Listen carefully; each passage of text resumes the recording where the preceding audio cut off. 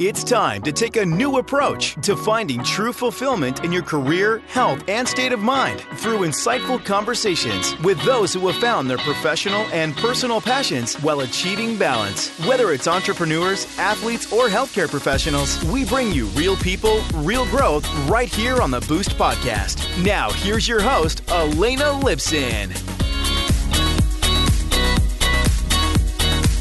Hey Boost Squad, and welcome to episode 31.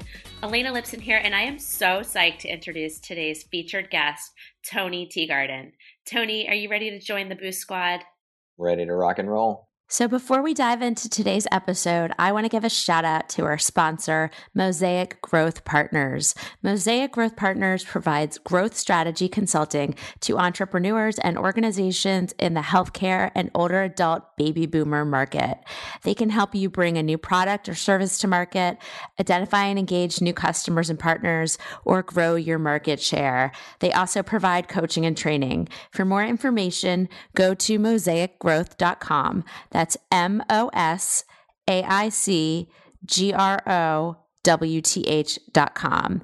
Now back to today's featured guest. So Tony is an online marketing and lifestyle coach who works with coaches and experts, including me, to turn their expertise into high-ticket online group coaching programs so they can leverage their time and enjoy life without being consumed by their business. His clients have generated millions of revenue over just a few short years in dozens of niches. He has more than 20 years of sales experience, and his whole sales philosophy is based on serving your ideal prospect and providing value. He has 100% happy client and result rate, in part because he only works with people who are open to the type of transformation that his program requires. And I've benefited so much from working with you, Tony, over the last 6 months, so I knew I had to share this amazing expertise and my experience with all of you. So Tony, let's just jump right on in. What are the 3 things that we should know about turning your expertise into a high-ticket business coaching program or workshop? Absolutely. I'm glad to be here. Thank you, by the way. I would say the first thing is just if you want to get paid big ticket, because I'm not really a big fan of selling low tiered ticket items like $27, $197, not even $500 type of programs, which most people might see online.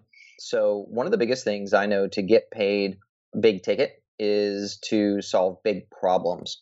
And even the caveat to that is solve big problems that people already care about, which that's number one. Number 2 would be to intimately know your prospect's pain.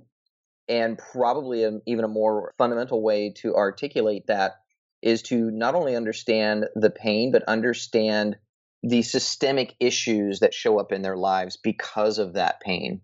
And then number 3 would be to, once you have those 2 particular things down, to make offers of perceived value. And what I've discovered is people don't give you money. It's because they don't perceive it as valuable. And that generally comes back to our ability to, if I had to sum all of this up, it would be that the key to turning your expertise into a lucrative online type business program of what I do is if you can articulate someone's problem better than they can say it to themselves, they'll automatically see you as the authority and seek you out for the solution. So you don't necessarily have to have a book. You don't necessarily have to have, to be endorsed. You don't have to have tons of testimonials even, believe it or not.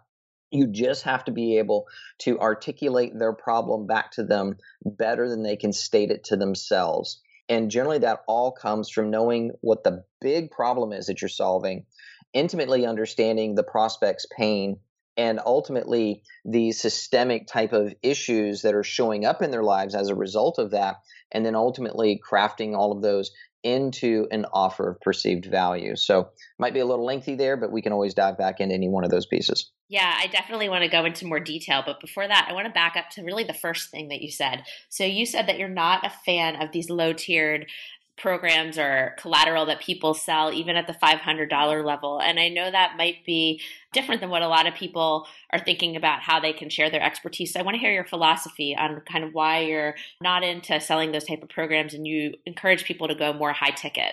Yeah, absolutely. For me, it's a lifestyle choice, number one.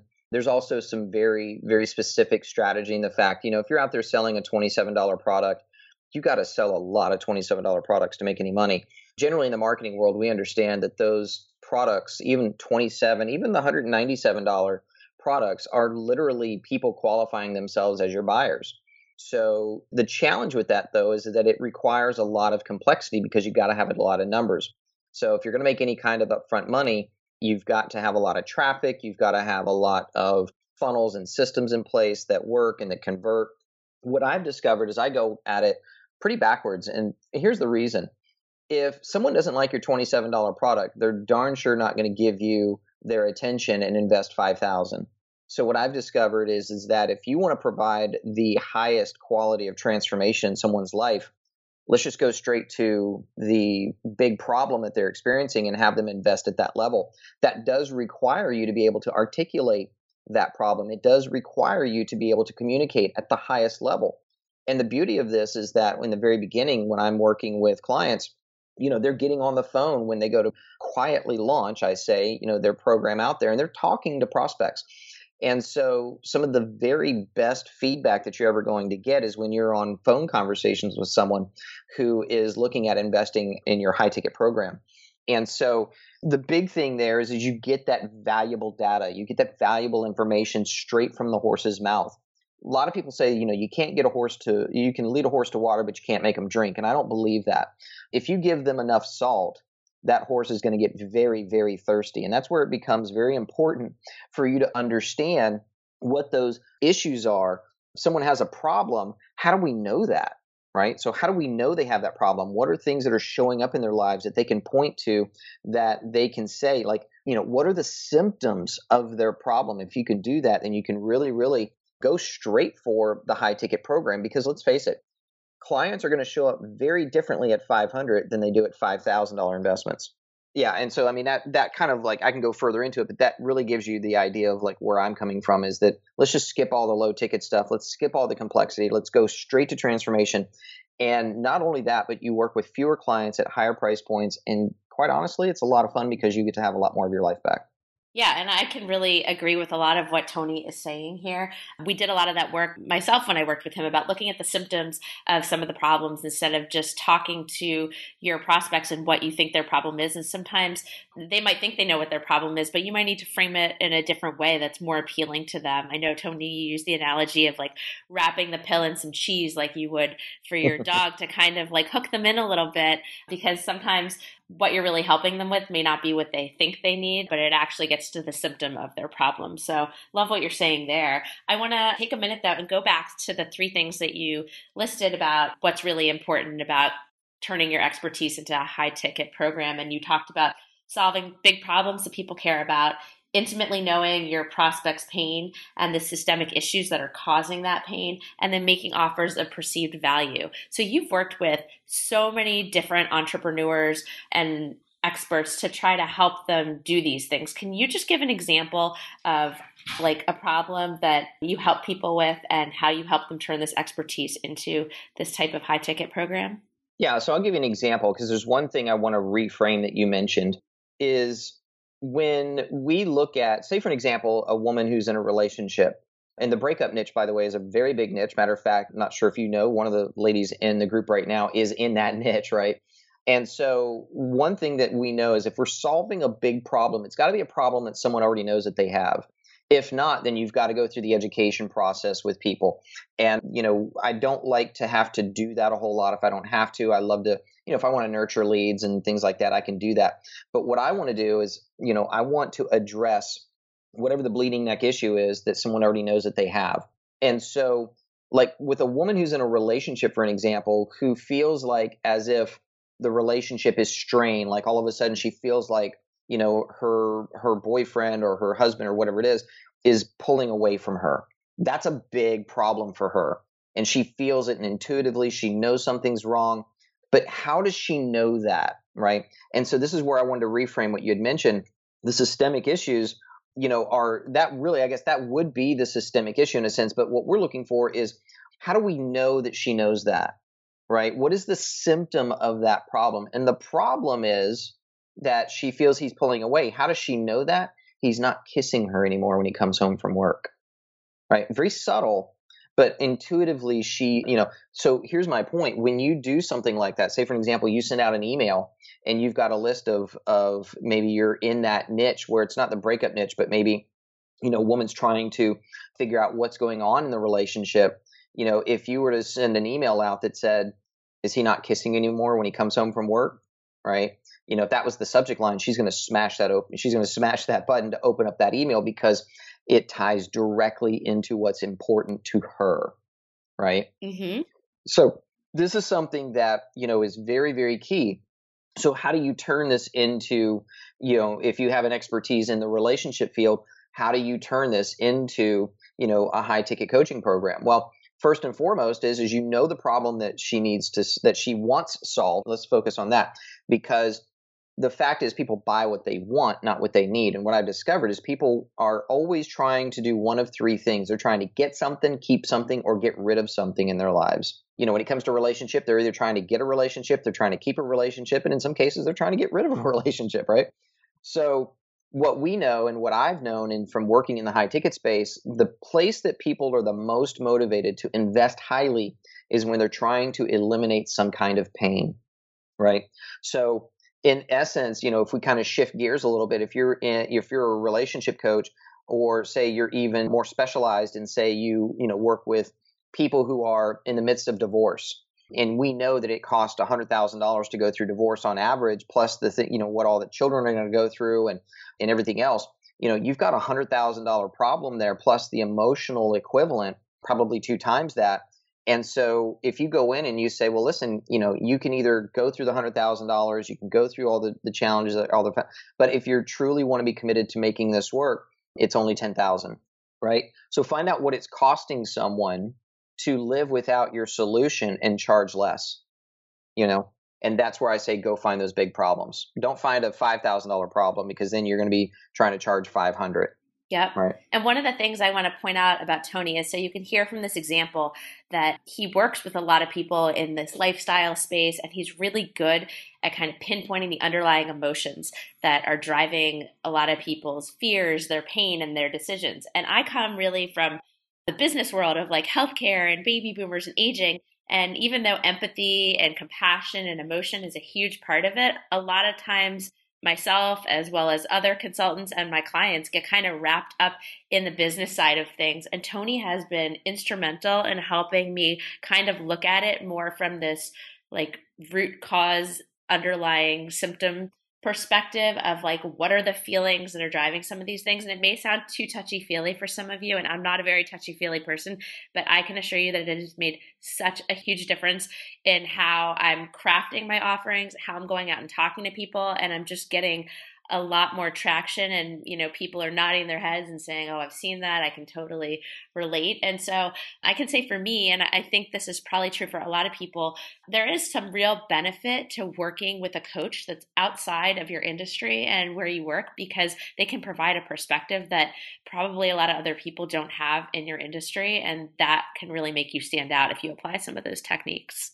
Yeah. And I just want to also kind of compliment you as well, because knowing that you're in, more of this B2B kind of like less touchy-feely. Most people might think, oh, he's using examples that are touchy-feely, but, I've worked in dozens and dozens of niches. And I've been in, where it's life coaching. I've been where, it's been more business related. I've been in where it's more even like in the IBS niche, irritable bowel syndrome. I've been in so many different niches. But one thing I know is always true is human behavior doesn't really change that much. All that changes is the language and the framing. And that's what you've really started to figure out here as of late, I've noticed, is that you've taken your very own expertise and what you understand about the market, but you've integrated this stuff and started to make it your own, and started to get partners who want to promote, and do all these sort of things. So I think it really is important. That's why I like to work with really sharp people, because they do understand their niche. They do understand their particular area of expertise. What I've discovered is even as experts, we can get so tied into what's important to us that we forget about what's important most to our prospects. And so instead of trying to talk about what we do, let's speak to what our prospects are missing. And when you can begin to start doing that and start addressing and articulating those issues that they're going through, you'll find that you can way more easily bring into the fold, because I'm really big on inbound marketing. So I'm all about bringing people to me to want to talk with me, not going out and chasing people. And so, in making that as smooth of a process as for me as possible, as well as for my prospects. Yeah, absolutely. I want to take a step back kind of to the bigger picture and hear from you about when you look at high ticket business coaching, what do you see now and in the future? So, and we talk about big ticket, like big ticket really in some industries is like $100,000 plus. And, so when we're talking about big ticket in essence of, like I've got buddies of mine that are, straight up, they work with, Fortune 500 companies, they're working with, large tech companies, and for them, they're going in and doing these high ticket consulting gigs where it's 100K plus. And so, I kind of want to differentiate there and just kind of point out what really is the context for high ticket. So when we go in some of my clients, big ticket to them are 1,000 to 5,000 and 10,000. Those are big ticket items and transactions. And so, I think really depending upon the individual who's listening to this, there's a range in there that we can go from, say I like to work with nothing less, depending on the specific industry, 3,000 to 5,000. Those are the areas that I like to play in. And then, ultimately, yes, you can go up to those $100,000 deals. What I start to see right now is because there's a very small micro niche online of the, for coaches specifically, which is really where I cut my teeth. I worked with life coaches for probably 5 or 6 years first, one-on-one in the trenches, and then was able to eventually evolve into working beyond just that niche, because I found like a lot of the direct response type of marketing and strategies that I was implementing could be applied to a lot of different particular niches. And it wasn't because I made an intentional reason to go out and do that. It was because my coaching clients were starting to refer me other people because they were getting such results. And they were like, hey, can you help this person? I'd love to introduce you to them. And so I would interview them. I'd find my stuff could work and we'd go there. What I'm finding now when it comes is that you have to be really, really specific. You have to be very, very targeted about who you're helping. And you know this from working with me, Elena, is that if you try to be everything to everyone, you'll be nothing to nobody. Mm-hmm. And I'm finding that to be absolutely even more crucial and more important these days. As we start to get more crowded online, so to speak, it's all about creating your own category in a lot of ways, but ultimately still, focusing on some of the very fundamentals. So one of my things when it comes to big ticket, believe it or not, is I'm working into that space of not even having to do phone calls to qualify people to work with me. I'm doing a lot of very cutting edge stuff with email where literally I'm converting high ticket clients, 5,000, 7,500, into clients that specifically just come through email communication, and we're not even doing phone conversations. So when you ask me what are some of the things that I see coming up, I see that the mentality of people, if you can get really good at articulating that, I'm not saying that you're going to completely throw out phone calls, because you may say, Tony, well, what if I don't want to work with this person? Well, I'm always going to do an onboarding call with that person. I'm going to get on the phone with them. And if I decide like, hey, whoops, like this one shouldn't be probably in the group, I can always refund the money and it's not a big deal. But I'd rather have that problem than a problem of trying to figure out how people are going to want to invest in themselves through me, mm-hmm. right?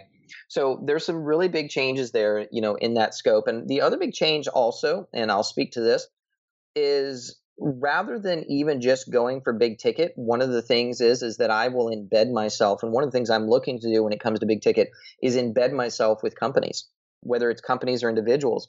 So someone has a particular business and they're already doing pretty well. I've got a buddy of mine who did this. They did about 18 million last year. They're up to about 33 million with one company.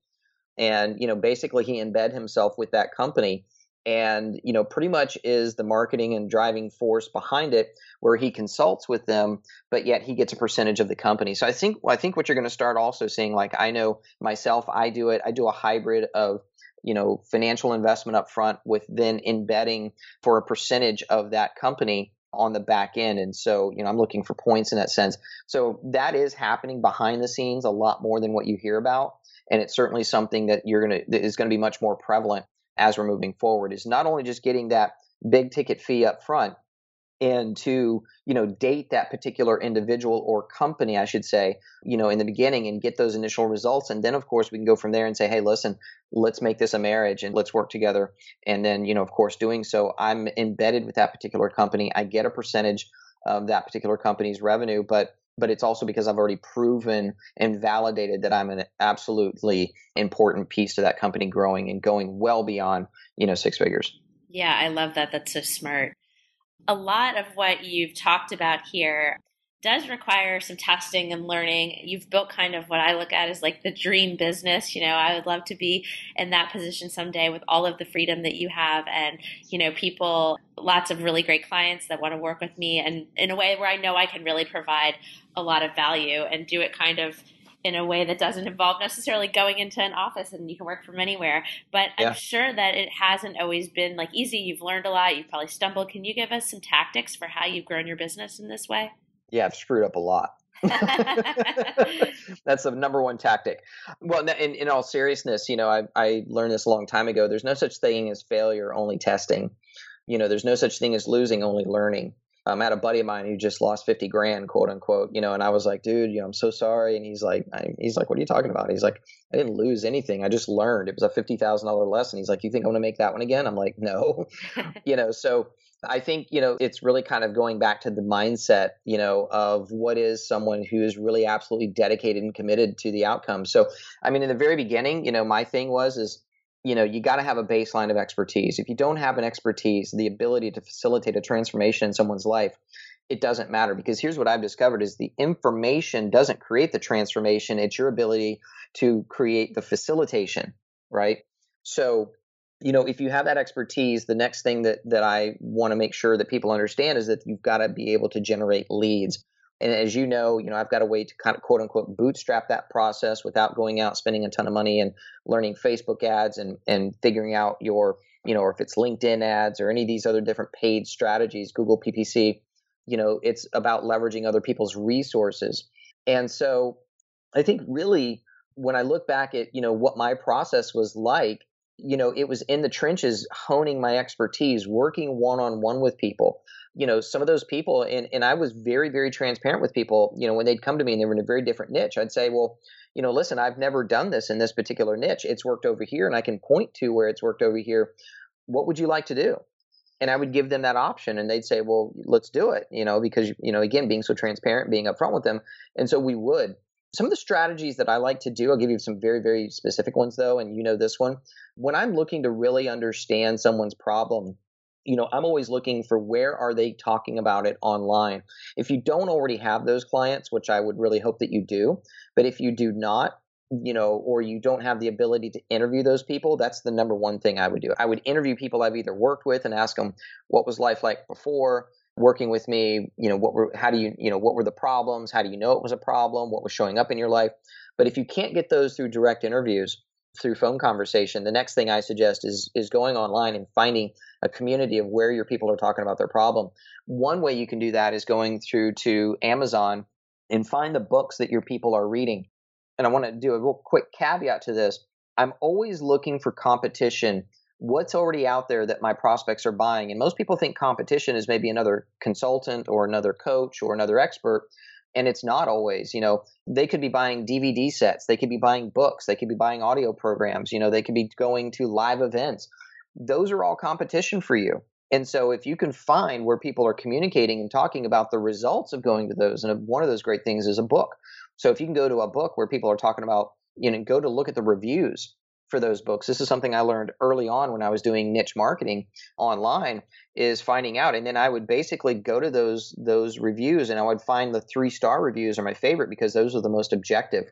Those are going to tell you what they love and what they hate about the book, and even share stories of transformations in there. And so I love to take that content and reverse engineer it. Someone can talk about a particular problem that they had with the book.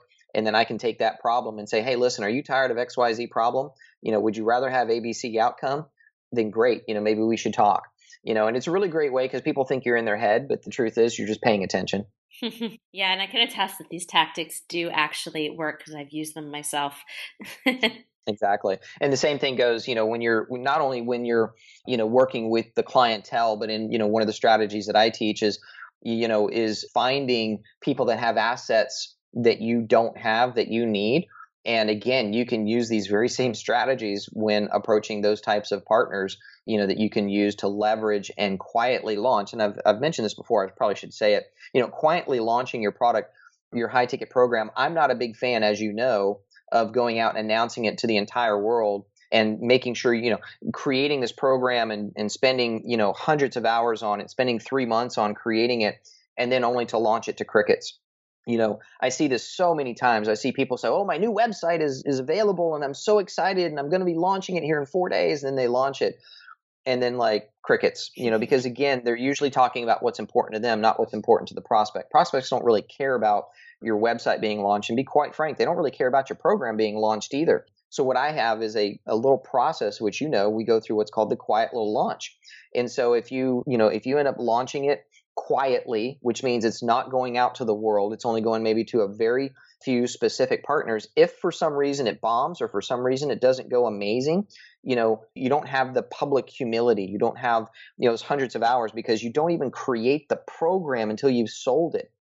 Okay. And that's a very big finite issue that I see in the marketplace, is spending all of this time creating what we think the market needs instead of actually going out and selling them what they want and then delivering it. And that's what I have found has been, kind of going back to answering your original question, I've made that mistake. I worked with a gentleman, a highly, highly touted marketer, very associated with some very large names. If I mentioned it here, you would know it. We spent 3 hours. 3 months. I created the vast majority of the content. I was spending, 14-hour days creating this for like up to 3 months. We launched it and we sold like maybe about $4,000 worth. And that was the moment I was like, I will never do that again. And then that's when I started coming up with and realizing, how I could actually market big ticket programs without actually having created it, that I could get the market to validate it. Because here's what I know. People will love to give you opinions until you ask them for a credit card. You ask for the credit card, they give you the credit card. That's when you know that it works. So.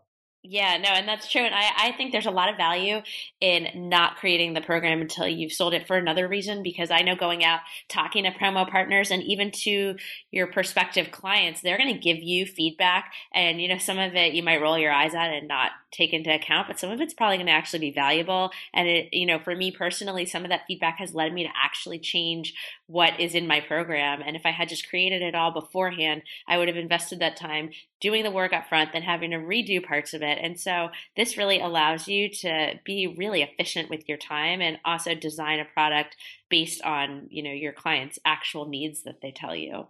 Mm-hmm. Yep, absolutely. Saves time, saves money. Yep. So Tony, you seem like you're pretty good at taking some time for yourself and having work-life balance, but I know you work hard. I want to hear a little bit about your tactics for self-care. Yeah, no, great question. One of my favorites. So these days, I'm real big on breath work. I have a very holistic background in the sense I can't cuss on this show probably, but I've been through a lot of poop in my life, I would say. I've been through, listen, I don't have a pretty background. I don't know my father. I wasn't raised by my mother. I had some really bad childhood abuse growing up. I was raised by my great grandparents, though, at said point, and, was instilled with a lot of values and morals and a hell of a work ethic. I've always probably worked harder than I ever worked smarter. And it was only because of my upbringing. And so, because I was raised by my great grandparents where work ethic was a really big thing and you worked.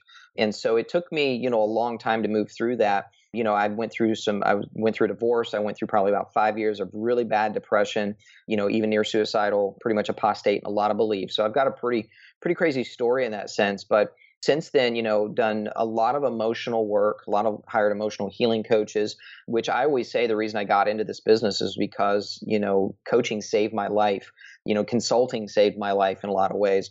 And so, for me today, it's now, I don't notice we're doing this call here at 10 a.m. my time Pacific, because I don't schedule any calls until 10 a.m. in the morning, because I do have morning rituals of self-care, from meditation to just really journaling. I'm very big on journaling and sharing and getting out of what's in my head so I can drop down and be in my heart, because, I do truly feel that marketing is your ability to be compassionate. Marketing is not something you do to someone. Marketing is the business of making promises and keeping them. And I think the one way we can do that is for ourselves to remain completely grounded in spirit, completely grounded in our understanding of our natural mental talents. I don't believe we have strengths and weaknesses. I think we all have mental talents.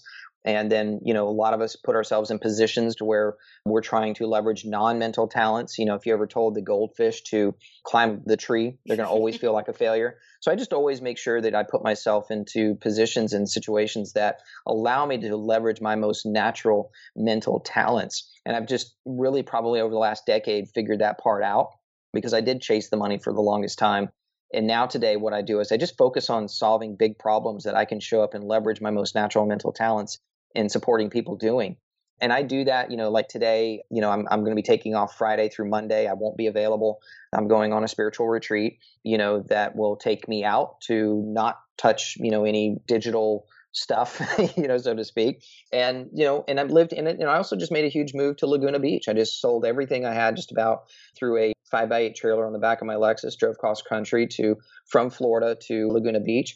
And now, I do a lot of hiking. I'm always big in, working out. I love fitness. So really my body, my breathing creates the balance that I need. And that's really what it comes down to is, for me, it's breath. I've done a lot of breath work in the past. I find that a lot of entrepreneurs, and you'll probably appreciate this, Elena, a lot of entrepreneurs, people who run businesses, I don't care, if they're coaches or if they're CEOs, you deal with a lot of stress. And when you find that, you are in your head a lot, it's because I find that people are breathing very shallow. And so for me, breath work and yoga and just, even hiking and getting that huffing and puffing going allows you to breathe and get back into your body so that you can practice balance, so you can be present, give yourself the most self-care and love that's possible. And so that's something I could go do a whole nother hour on, but I'll kind of stop it there. But those are just kind of a fast forward of some of the things that I like to do. And a lot of it is fitness. A lot of it is yoga. A lot of it is breath work. A lot of it is just being present with ourselves and just really hearing what we said, but know what we're saying. And so that we show up as genuinely as possible within our businesses, leveraging only our natural talents, outsourcing the rest of the things that are not our talents. And I find that life is a whole lot more fun. And I get to structure my life around my business. Most people have a business and they let a little bit of life show up after that. And I just don't believe in that. I want to develop my business and I'm going to build, my life around the business. And for me, that's been a big shift and it's helped really immensely. Yeah, I love it. And a lot of what Tony's talking about is part of why I love working with him, because a lot of that's really aspirational for me. I mean, I do a lot of the same self-care things in terms of being present and going on hikes and being active, but there's definitely like mindset issues that creep into all of us. And that's one of the benefits of having that outside perspective from a coach to kind of get you out of your own head at times. And Tony has been instrumental in doing that for me. So thank you, Tony. Yeah, absolutely. It's been a joy. Yeah. So you've given us a lot of great tips today. I want to go ahead and close with the parting piece of guidance for us. Yeah. I mean, the biggest thing is if you are, an expert, if you have a business, I would tell you that the big ticket mentoring is something that just about every business can benefit from in implementing. I'm not telling you to drop, your traditional revenue streams and what you're doing by no means. But if you would like more ease, if you would like to create more balance, it's something that's completely attainable if you just stop and really write down, like, what's my perfect day? And I know that sounds a little hokey, but it's something that I did several years back, and it's probably been one of the biggest things that I did. I wrote down the 10 things at the time. I wrote down the 10 things that I hated about my life. Now, you can apply this to your business. You could write down the things that and maybe hate's a strong word, but you could write down on one side of the page, like I wrote down what I hated about my life. And that comes very easy for us as human beings. We can, because we're hardwired for fear, we're hardwired, to make sure we don't get eaten by things and predators. It's kind of where we come from. So when you do that, those sort of things that you really dislike, either about your life, around your business, around your relationships, whatever it might be, that's going to come very, very easy. So then what's a fascinating thing to do is to then reverse engineer that, which means take that first thing and just simply write down what's the opposite of that experience. And because if you try to write down the opposite of that experience in as much detail, we're just not as wired. It takes a very special human being to be able to do that. Not that we're not special, but a person who's probably further along on a particular journey.